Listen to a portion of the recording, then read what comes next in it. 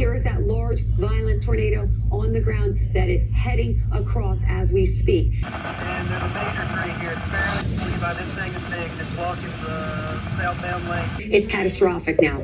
We now have a tornado warning with a catastrophic tag. That is the highest tag it can have. A tornado emergency means it's a large, violent tornado. Stick around and we'll get right to it. Tornadoes are just a part of life if you live in the southeastern part of the United States, along with many other areas. Unfortunately, it's just something we have to deal with all too frequently. So one of the things I rely on are HT radios for weather alerts.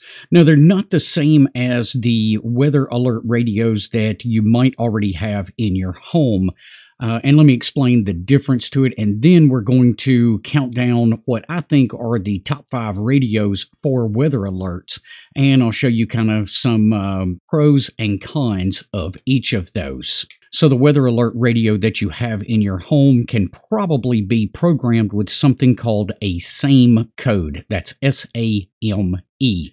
And that SAME code basically is a filter that limits the alerts that radio is going to set off, meaning that they have to be, that warning has to be close enough to you before that weather radio that you have in your home is going to go off.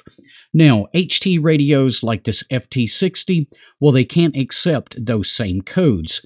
Now, that might be an advantage, and I'll kind of tell you how I utilize that. For instance, if we're going to have a day of weather where we're expecting a lot of outbreaks, I like to go ahead and turn these on and put them in that weather alert mode. Even though it's going to give me, or it's going to go off more often with alerts that really don't impact me immediately, it's going to give me a heads up that the weather has started and is beginning to move into my area. So that's where I think these are really, really handy.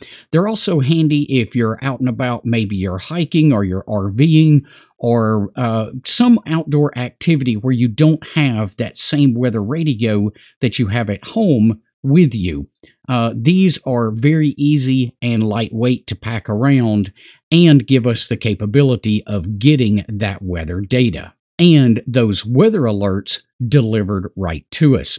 Well, during this recent weather outbreak that we had here in Middle Tennessee, I was able to test 5 different radios for what the weather alert sounds like on each of them, and kind of some of the pros and cons of each of them.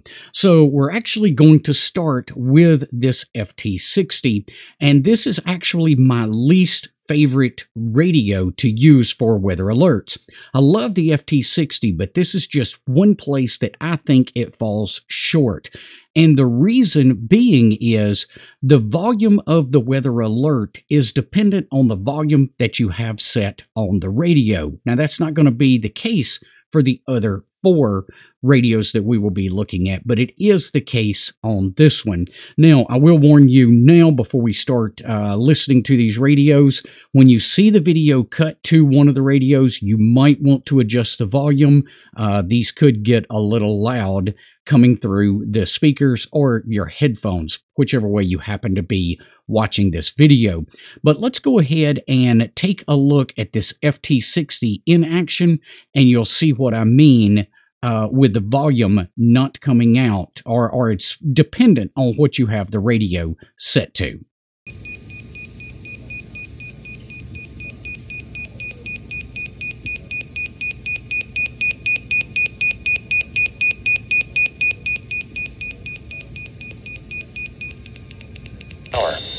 Hazard 60 miles per hour wind gusts and quarter-size hail.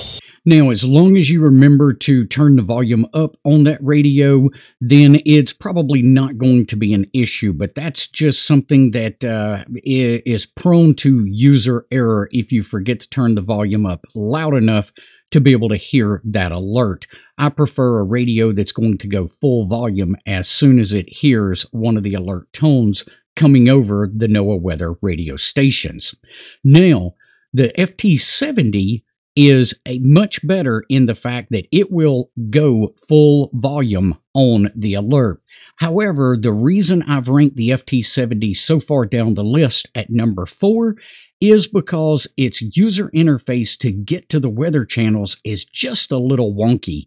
Basically, you have to start a scan. Well, you have to turn on the weather alert feature, and then you have to start a scan with the radio and wait for it to get to the weather frequencies in there. There's no shortcut just to jump right to the weather frequencies that I've been able to locate reading through the user manual.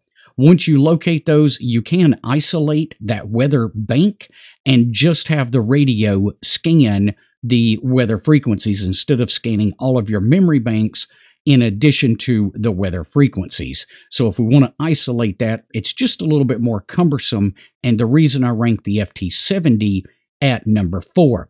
Let's go ahead and listen to the way that FT70 sounds with a weather alert.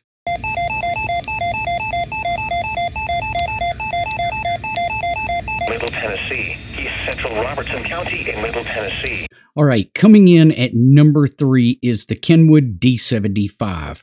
Now, again, this one will go full volume with the alert. However, what I don't like about it is the D75 gives you just a very, very short alert, and then it starts playing the audio from the NOAA weather radio frequency. I like some of the others, especially number 1 and number 2 on my list here, because they keep playing that alert until you dismiss it. Let's go ahead and listen to that D75 giving its alert and then going ahead and swapping over to the NOAA weather radio frequency.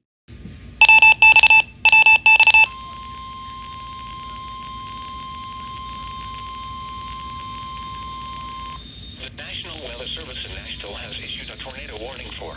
All right, coming in at number 2 on the list is the Yaesu FT5. This and the number 1 pick on this list are my 2 favorites, and these are the radios that I'm going to grab if I think there's going to be an outbreak of weather in our area on any particular day. The FT5 gives us a constant alert until we dismiss it.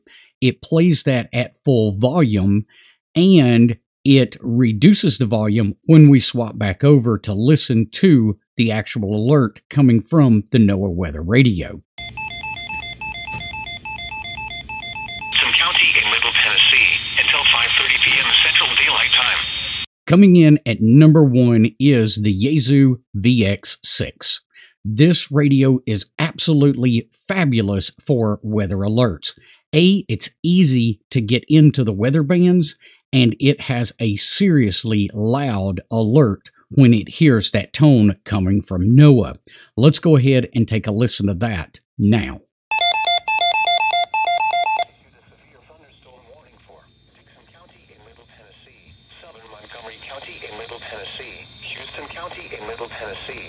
What do you guys think? Did I get the order right? Do you prefer one of these over the other? Leave it down in the comments below. If you found today's information helpful, be sure to give us a thumbs up before you head off. We will see you guys on the next one. Until then, 7-3.